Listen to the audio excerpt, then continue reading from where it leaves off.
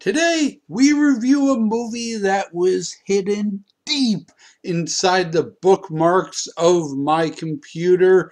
Now that I got one running again, I found a movie called Blood.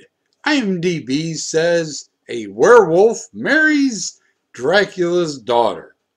This movie is far more insane than that simple description. My wife doesn't like the daylight hours. Oh, Rather, I should say daylight doesn't agree with her. I see. By sunlight doesn't agree with her, he means turns her into a fucking skeleton.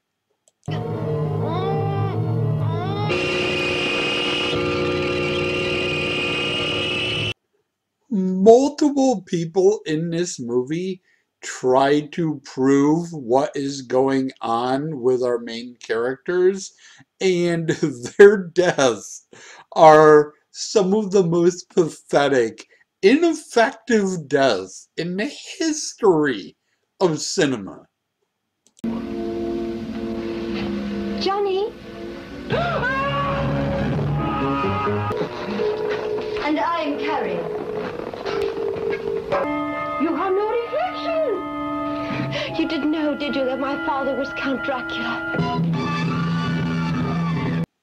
Normally, when making a horror film, if you need a nighttime scene, you have one of two options. Either you can spend a lot of money on lighting and film the scene at night, or you can just darken a daytime scene in a technique called day for night, where it looks like it's nighttime.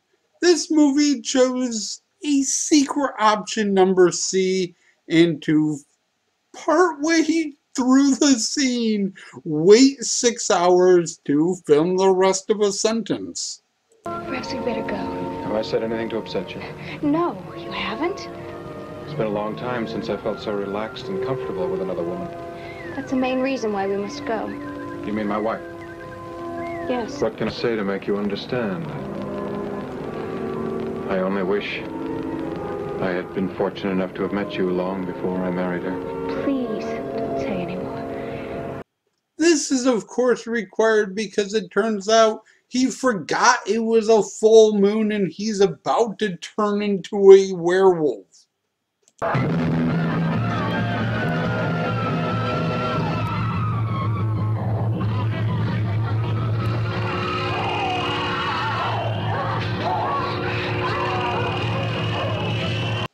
So, what's the actual plot of this movie? Well, the werewolf is a scientist who was forced to marry the vampire in order to combine their families, and he is raising a plant whose enzymes he can extract in order to abate her vampiristic needs and keep her alive.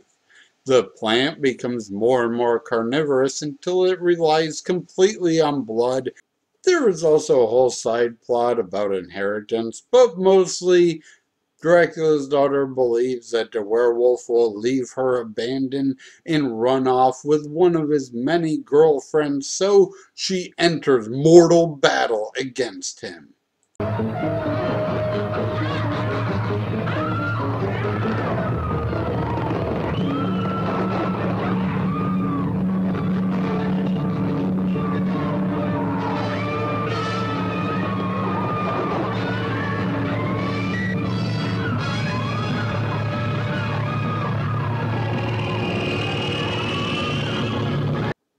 We don't know who won the fight because the movie ends with a real estate agent telling us the fire turned out not to be that bad and he resells the house. You really like it?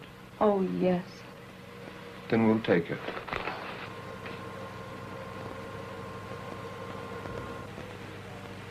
Baron von Frankenstein. Really?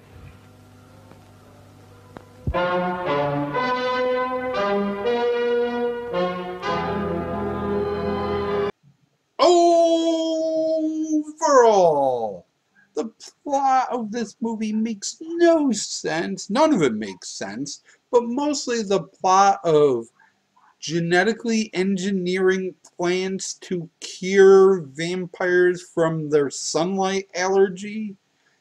Don't know how that's supposed to work at all. The plants become carnivorous and try to eat people.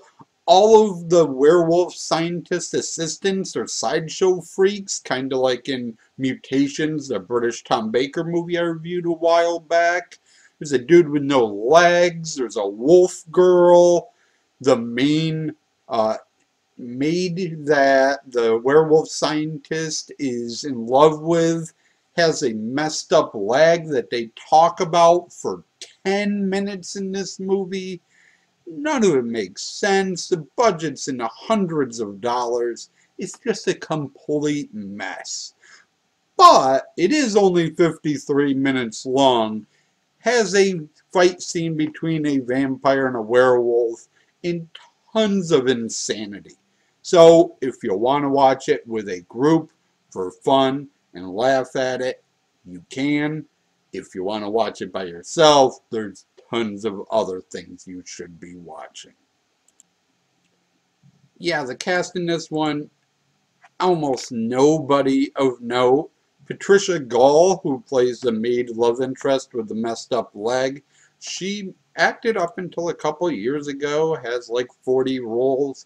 Almost everybody else has under 4 acting credits. In most of them, this is their only acting credit.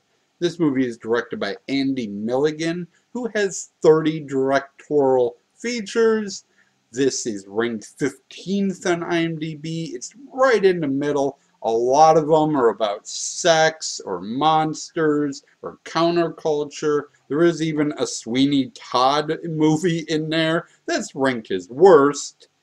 He's also the writer, cinematographer, editor, and costume designer for this film. So yeah, like I said, budget in the hundreds of dollars. Thank you for watching. I tried to make this review a little bit shorter. They've been getting out of hand.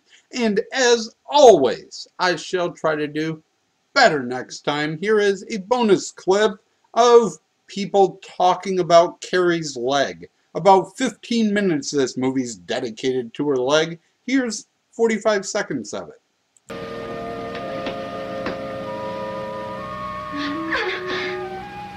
We must lance it as soon as possible. Won't do any good. Oh, Christ! Don't touch it, it's contagious.